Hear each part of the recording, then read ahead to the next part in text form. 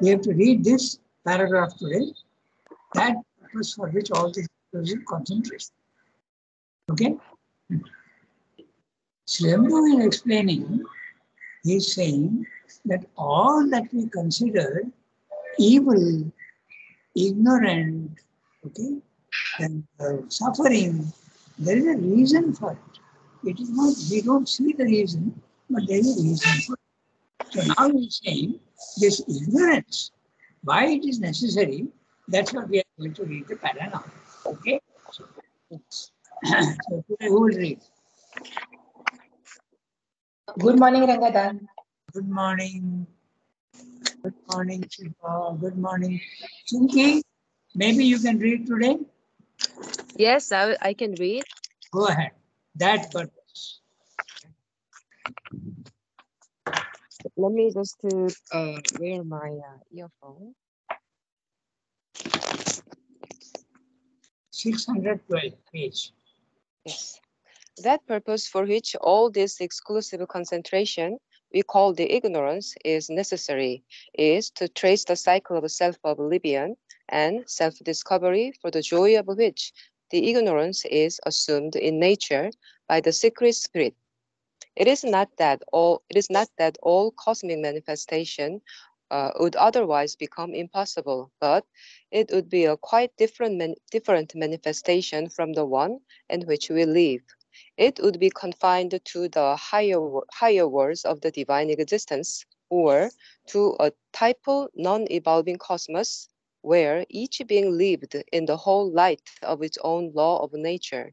And this overseas manifestation, this evolving cycle, would be impossible. What is here? The goal. What is here? The goal would be then the eternal, the eternal condition. What is here? A stage would be a perpetuated type of existence. It is to find himself in the apparent opposites of his being and his nature that Satchidananda descends into the material nescience and put on its phenomenal ignorance as a superficial mask in which he hides himself from his own conscious energy, leaving it self-forgetful and observed in its work and forms.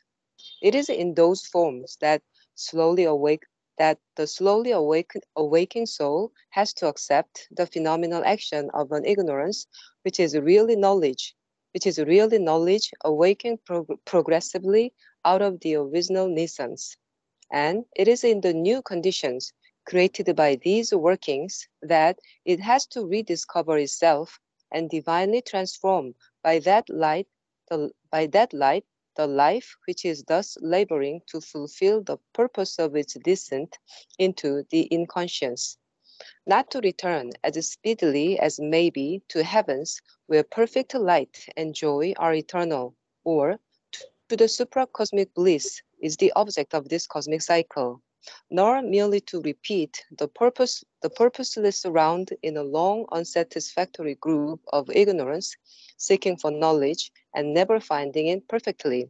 In that case, the ignorance would be either an inexplicable blunder of all conscient, or a painful and purposeless necessity equally inexplicable.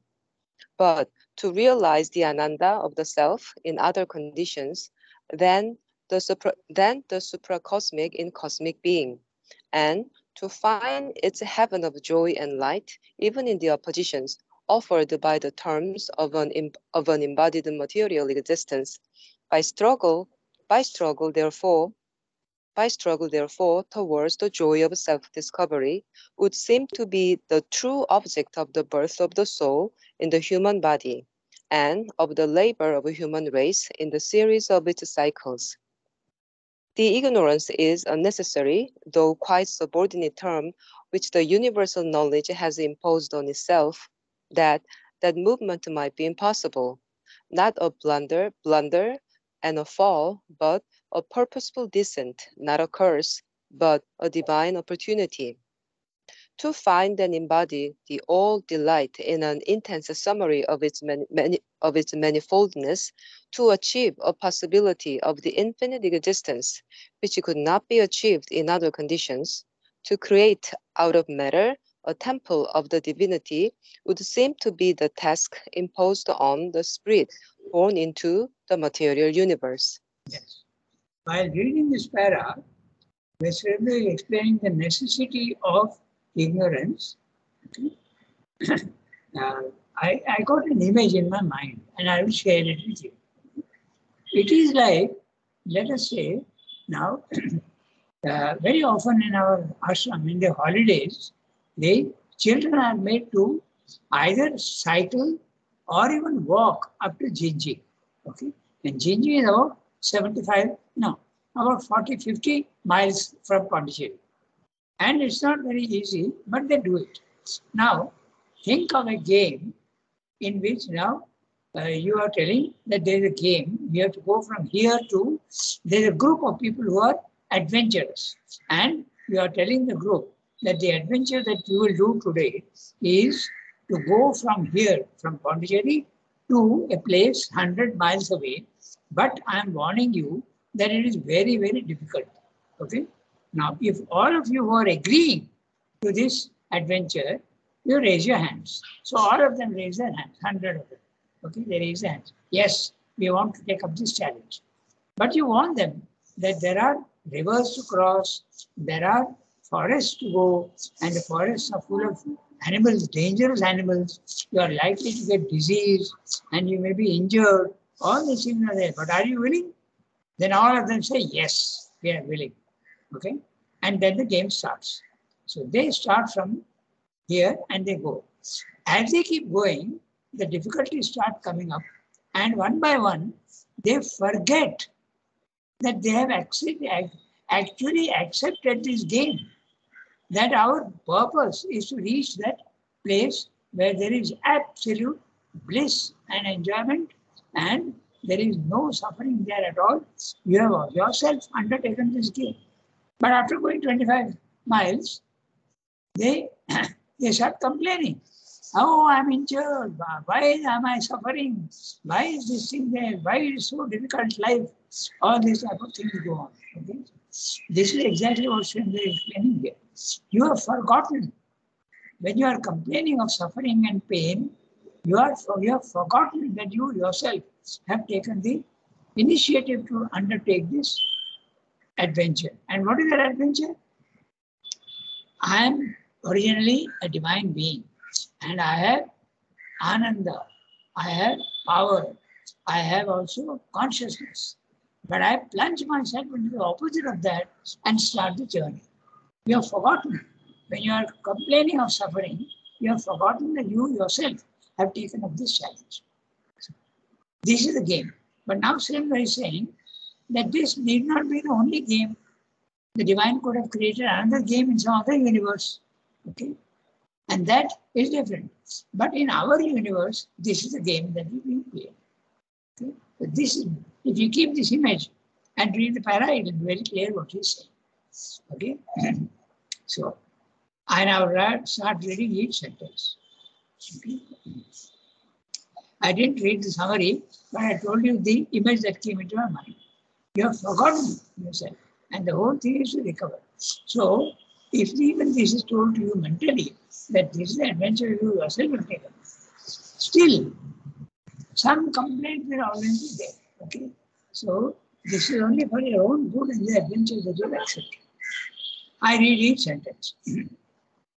That purpose for which all this exclusive concentration, which we call ignorance, is necessary, that purpose is to trace the cycle of self-oblivion and self-discovery, okay, of the joy of which ignorance is assumed by nature by the secret spirit. Sorry. So, now note the words interestingly. You have assumed. The ignorance is not imposed on you. It is you have agreed to it yourself. Okay? And then it's an adventure. Now, the next sentence. This is clear, no? So, it's a game that you are playing. You are coming from the divine, plunging yourself into that which seems to be the undivine. You are assuming, okay, is undivine, because you yourself are the divine creature, but you are plunging into the opposite, and then you are seating yourself back. It is not that all cosmic manifestation would otherwise become impossible, but it would be quite a different manifestation from the one in which we live. Okay? So he's saying it is not that all cosmic manifestation would otherwise become impossible. Okay? In other words, he's saying that this adventure that we have undertaken could be something else. The divine can't invent only one game. He can invent 100,000 games. Okay? So it's possible that in other universes, the rules of the game will be different. Okay? That's what he's saying. Evolution can be quite different. It won't be in this way, a gradual evolution. It may not be. If the divine can create a universe where there is no evolution, he could have done so many different types of things. Or part evolution. The possibilities are immense. So divine is not bound to do it only in this way. That's what Sri is saying. Note carefully. It is not that all cosmic manifestation in other universes, okay, would otherwise become impossible. This is not the only way it can be done. But it will be quite different manifestation from the one in which we live. It would be confined to the higher worlds of the divine existence or to a typal non-evolving cosmos. That also is possible. That's what he's saying. Where each being lived in the whole light of its own law of nature. And this obverse manifestation, obverse means the obverse and reverse. Okay? So the right side and the wrong side of the coin. Okay? This obverse manifestation, this evolving cycle would be impossible. It's possible that he would have created other things, ways in other universes. What is here, the goal, would then be the eternal condition. Okay? He could have created a world where everything is perfect and no evolution is there. What is our goal? Our goal is divine perfection. Perfection in consciousness, in power, and in ananda. And that's exactly what he could have done elsewhere. That's what he's saying. Okay? So, what is here the goal? Here means in this world, this would be then the eternal condition. There will be no evolution at all. What is here, a stage, would be the perpetuated state type of existence. He could have done a world where the conditions of the world will be there, the conditions of the life will be there, the conditions of the mind will be there, condition of spiritual consciousness will be there, but they'll be static. They'll all be static. He could have created that also. There need not have been any evolution. Okay? It is to stay in a perpetuated type of existence. In fact, these typal beings do, typal worlds do exist. What is here, a stage, would be the perpetuated type of existence. Perpetuated, eternal. Okay? Eternal existence. It is to find himself in the apparent opposites of his being and his nature that Satchidananda descends into the material nations and puts on its phenomenal ignorance as a superficial mask in which he hides himself from his own conscious energy, leaving it self-forgetful and absorbed in its works and forms. So that's exactly what he's saying, is the image that I gave you in the beginning. You have forgotten. And now note interestingly that he is giving Satchidananda now a personality. He's talking about his being and his nature. You can consider the highest impersonal divine as well as the personal divine. So Satchidananda here is using, because then the image will not be completely with impersonal. So if you want to, the image that we discussed just now, it is the divine as a person who decides to plunge himself into the opposite of himself.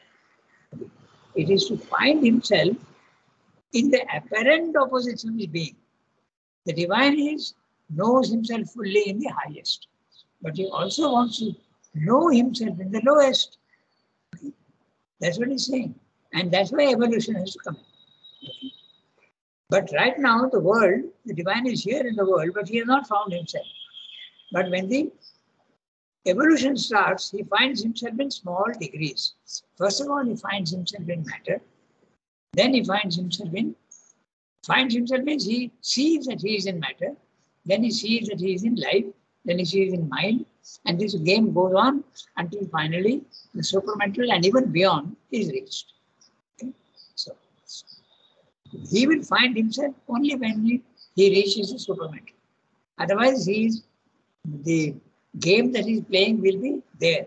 And the goal will not be reached. It's only stage by stage that you're going on. Okay? This is why the ignorance is necessary. It is necessary if the divine has created an evolutionary world like ours. Otherwise, it won't be necessary. Okay? That's what it says. What is here a stage would be the perpetuated type of existence. It is to find himself in the apparent opposites of his being and his nature that Satchidananda descends into the material nations and puts on its phenomenal ignorance. Note the word phenomenal. The ignorance is not permanent. He will discuss that also. Suppose ignorance is permanent, then it's a big cruelty. But it is not. It is a phenomenon. In other words, it is temporary. Phenomenal means temporary. A phenomenon is something that starts and ends. Okay? It is time bound. Everything in the physical world is time bound. So, the ignorance also is time bound. Okay? It may go to several lives or hundreds of lives, but still it is time bound. Okay? It can be crossed. It can be overcome. Phenomenal ignorance. See, the word phenomenal is so much important. The ignorance is not permanent. Okay.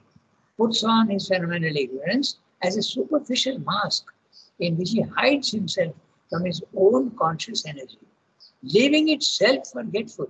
You have forgotten that you have taken the adventure willingly. You yourself have taken the adventure willingly and absorbed in its works and forms. So now, this again is saying, your consciousness has disappeared into the power.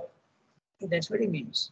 At the lowest level, the consciousness, or rather you can use other way also. You can say that power in the physical world is so powerful, okay? So it is capable of swallowing and eating up consciousness into itself. You can put it that way also.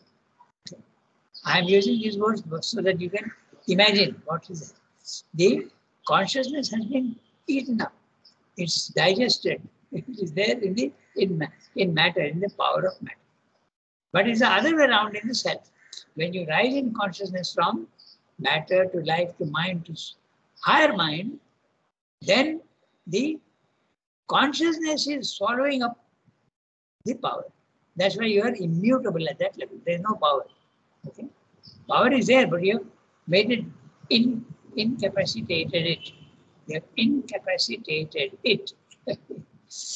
It is in those forms that the slowly awakening soul has to accept the phenomenal action of an ignorance, which is really knowledge, awaking progressively out of the original nations. There is an evolution. Don't be impatient and start complaining. Okay? Know that you are going to evolve, and you are evolving very, very slowly. So slowly that you don't realize that you are evolving. Okay? But when yoga starts, you clearly see the steps of evolution.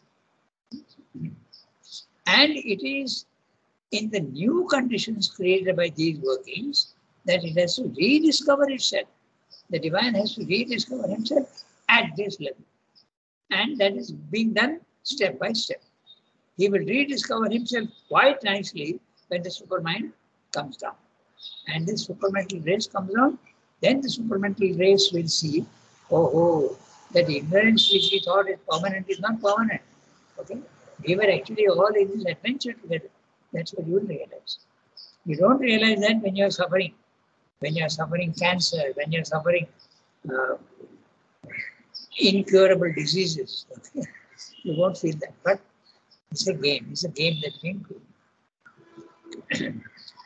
So, and it is in the new conditions created by these workings that it has to rediscover itself and divinely transform by that light, the life which is thus laboring. That's it, laboring, hard labor, to fulfill the purpose of its descent into the inconscious. This labor is not a pretended labor anymore, it becomes real. Not to return as speedily as may be to heavens, where perfect light and joy are eternal, or to the supracosmic bliss is the object of this cosmic cycle. Not merely to repeat a purposeless round in a long, unsatisfactory groove of ignorance, seeking for knowledge and never finding it perfectly. Okay? But it's a very long sentence. I'll go step by step. I'll go phrase by phrase. Okay? So, not to return as speedily as may be to heavens where perfect light and joy are eternal, or to the supracosmic bliss is the object of this cosmic cycle. In other words, evolution is in no hurry at all, because the game is an endless game. Some games end in 1 hour, some games end in 2 hours, some game end in cricket goes on for 5 days, okay? But this game will go on forever.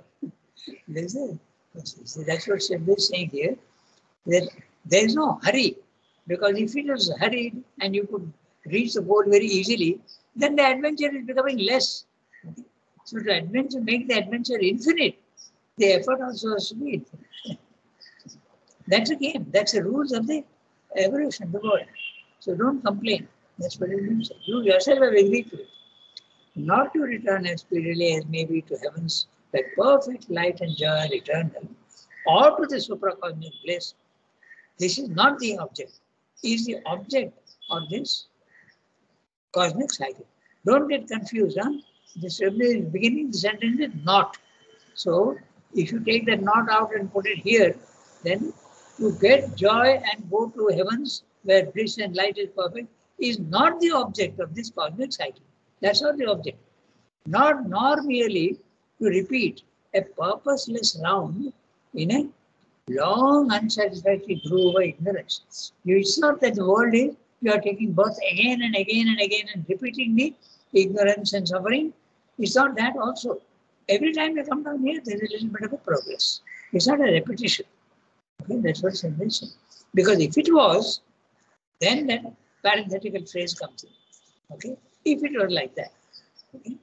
In that case, the ignorance should be either an inexplicable blunder of the all-conscient or a painful and purposeless necessity equally inexplicable.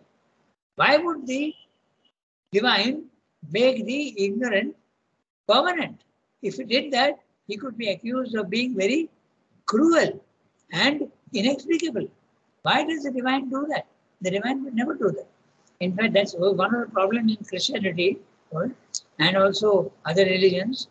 You are condemned to be permanently in hell. Okay. Jannu. And what is the other word? Jannu is the. So that would be inexplicable. So very clearly our Advaita philosophy does not accept this. The divine is not purposely condemning you to a permanent ignorance and suffering. Okay? That is not the purpose. There is an evolution. That's a saving factor. Okay? But to realize the answer, so what is the purpose?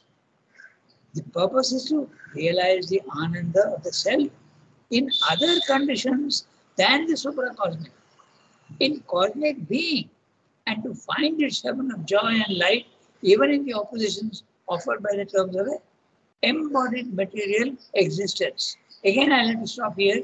The sentence is used. What Sridhar is saying is that although Mayavada and Buddhism say The divine can be found only at the highest level, so give up the physical world. So they're saying, no, I differ. That Ananda and the divine can be found even here. But you have to make an effort.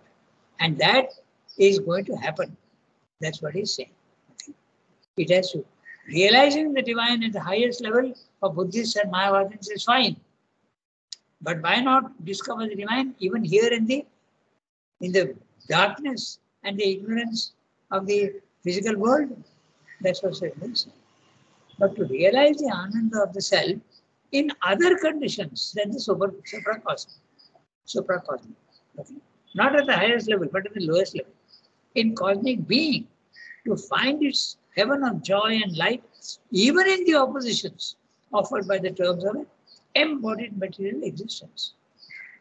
By struggle, therefore, towards the joy of self-discovery, would seem to be the true object of the birth of the soul in the human body and of the labor of the human race in the series of its cycles.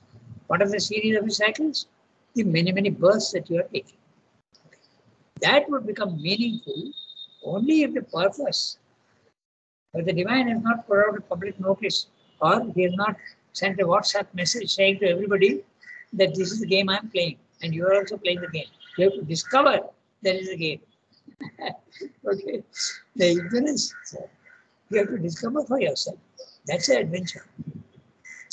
If the goal is told to you and you are told that this is, there will be a little bit of a relief, but then the adventure is made less adventurous. So, complete ignorance, you have to find out all these things for yourself. That's the whole point. The ignorance is a necessary, though quite subordinate term, which the universal knowledge has imposed on itself. Note that. He was speaking of Satchidananda, who plunges into the opposite. Now he is taking up only knowledge. He is saying, universal knowledge has imposed on itself that movement might be possible. Not a blunder and a fall, as some people think. There are people who think that the creation of the physical world is a big blunder, because they feel that it is permanent. It is not permanent. The ignorance, the suffering, and the lack of ananda and all these things in consciousness is not permanent. Okay? Universal level, it is permanent. But each individual soul has to discover that it is not permanent. They can live in the physical world with a divine consciousness. It's a good point. Not a blunder.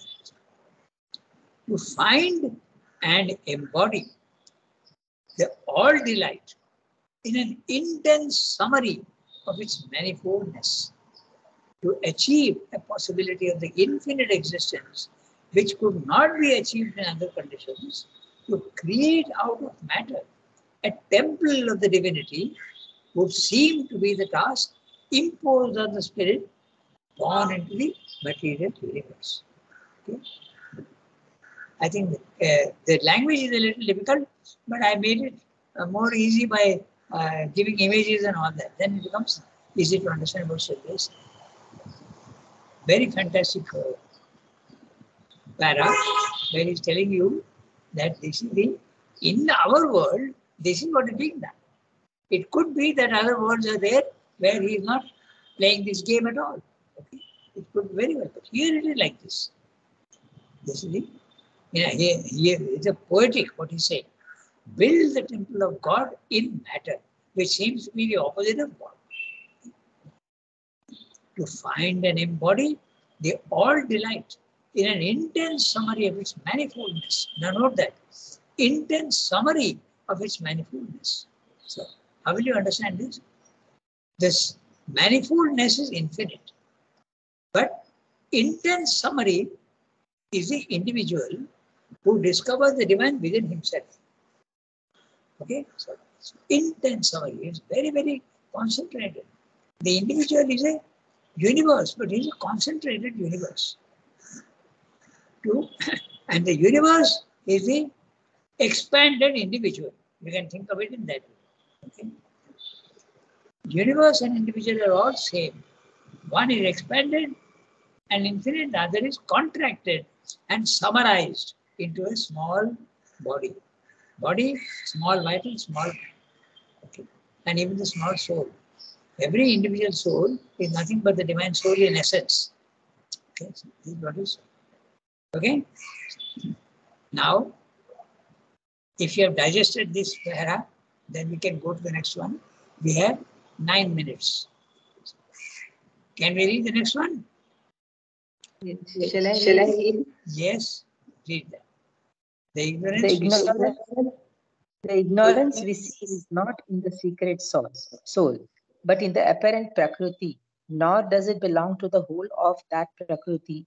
It cannot, for prakriti is the action of the all conscient, but arises in some development from its original integrality of light and power. Where does that development take place? In what principle of being does it find its opportunity and straight point? Not certainly in the infinite being, the infinite consciousness, the infinite delight, which are the supreme planes of existence, and from which all else derives or descends into this obscurer, ambiguous manifestation. There it can have no place, not in the supermind, for in the supermind, the infinite light and power are always present, even in the most finite workings, and the consciousness of unity embraces the consciousness of diversity. It is on the plane of mind that this putting back of the real consciousness becomes possible. For mind is that power of the conscious being which differentiates and runs along the lines of differentiation with the sense of diversity prominent and characteristics and the sense of unity behind it only, not characteristics, not the very stuff of its workings. If by any chance this opportunity sense of unity would be drawn back, it is possessed by mind not in its own separate right, but because it has the supermind behind it, because it reflects the light of the supermind of which it is a derivative and secondary power. If a veil could fall between mind and supermind, shutting off the light of the truth or letting it come through only in rays, diffused, scattered, reflected, but with distortion and division, then the phenomenon of the ignorance would intervene. Such a veil exists, say the Upanishad, constituted by the action of mind itself. It is in overmind a golden lead which hides the face of the supramental truth but reflects its image. In mind, it becomes a more opaque and smoky luminous couverture. That action is the absorbed looking downward of mind on the diversity which is its characteristic movement and away from the supreme unity which that diversity expresses until it forgets altogether to remember and support itself by the unity. Even then, the unity supports it and makes its activities possible, but the absorbed energy is unaware of its own origin and greater real self. Since mind forgets that from which it derived, because of absorption in the working of formative energy, it becomes so far identified with that energy as to lose hold even on itself, to become totally oblivious in a trance of work which it still supports in its som- somnambulist action, but of which it is no longer aware. This is the last stage of the descent of consciousness, an abysmal sleep, a fathomless trance of consciousness, which is the profound basis of the action of material nature. Okay, big para, but you remember he asked 3 questions. He says, this ignorance, why? First of all, he said why. He had explained the why. Okay. Then he's saying the how and the where. So now he is explaining in this para the where and the how. Okay, the process by which the ignorance is created. And where is it created? Very clearly he is telling us it's the overmind consciousness. Okay. So we'll read this carefully, but it won't be very easy. We got only 4 minutes. So we'll read with this para. Because again, we have to understand his language. So, what I'll do, I just read out the summary today, okay, so that we get the basic idea. Okay? So, he is answering those three questions that he raised. Why he has explained? Why should there be ignorance? Okay? It's a game. Then the how and the why is in this para he has explained. How and where. Okay? So, where is this ignorance located and where does it originate? Is it in the soul? No. It is in the Prakriti. But it is not even in the entire Prakriti because there is a, just one second.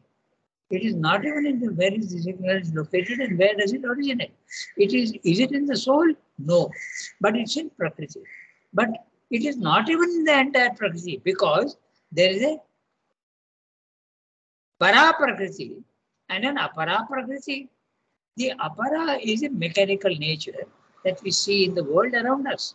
The Para Prakriti is a divine nature, one with consciousness and knowledge. So, where then is ignorance? Where is it starting?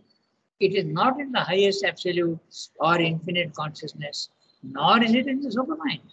It is in the mind regions that it becomes possible to relegate the infinite consciousness into the background. Mind has the power to differentiate. It increasingly goes towards multiplicity while reducing its awareness of unity and oneness. Can this supporting action of unity, upholding multiplicity, be reduced in a definite manner? Can the veil be drawn between supermind, unity and oneness, and the mind regions in which there is increasing division and multiplicity? He is asking questions. It is stated in the Upanishad, the Isha Upanishad particularly, okay, that a golden lid covers the face of the sun of truth, gnosis, supermind. This lid, Hiranmayana Patrena, that's the word used in the Isha Upanishad. This lid allows some rays of the truth to percolate and seep through into the overmind, but causing distortion, diffusion, and scattering effect. The scattering effect is like the prism that scatters the white light into 7 colors. The scattering effect. It is the overmind that hides the face of the supermind and looks not upwards as much as downwards. Okay? Supermind does not look as much upwards as it's looking downwards. This movement ends with a complete oblivion of the unity and the ignorance, non-awareness of oneness is established. The one descends into the density of matter and apparently becomes the many. This complete consciousness becomes the sleep of inconscience. So the whole process of division, which is the starting point of ignorance, starts at the overmind level. Okay? That is why he says that the overmind is not yet the, and he reached that overmind in 1926. Okay? And after that, he realized that this is not the supermind. That's why he completely withdrew himself to concentrate fully and bring the supermind down. So 26, 36, 46, 1950. So 24 years. Struggled hard while doing physical work. Okay? Physical work means replying to letters, pulling down the consciousness all the time. He used to devote half an hour. Because in one letter to Amal Kiran, he says, Amal Kiran is always bothering him with, please look at my essay and tell me whether it's okay. Please look at my poems. And sometimes his essays, he used to put on the table and he wouldn't find time for it. So he says, your essay has got displaced by the horizontal tectonic plates moving, the continental plates moving, it has got displaced. And he said, I have no time, I have very little time, and he tells him what is that. He tells him that whole night I am replying to letters. Then after that, bath, breakfast and all. Then after that, some concentration for some time. And I have no intention of giving it that giving up that concentration. So what was that concentration? Pulling down the supermind. Pulling it down, pulling it down. He said in one letter to Niruddha, I have got the tail of the supermind. Even at that level, he is joking. Okay? He says, I've got the tail of the supermind and I'm pulling it down. And Mother has said in one place, I used to see him pulling. For 24 years he did that. Okay? From 1926 to 1950. And 1950 took a big decision that I will go into the subtle world and from there I will work and Mother will remain in the physical world and he will complete the work. That was the decision taken. So we'll redo this pattern, okay? Because he is explaining the process, the how it takes place. That how is very interesting. So Sunki, note down that we will do this para once again. We will reread 630 pages, the ignorance we see. Okay? Yes, I'll make a note. Yeah. Okay. So now we are nearing to the end of the ignorance, how it is, why it is necessary, how it is done, and where it is done. We explain. Okay. Merci beaucoup. Thank you, Rangana. Okay. Rangana. Thank you, Rangana. Also, Rangana. Thank you.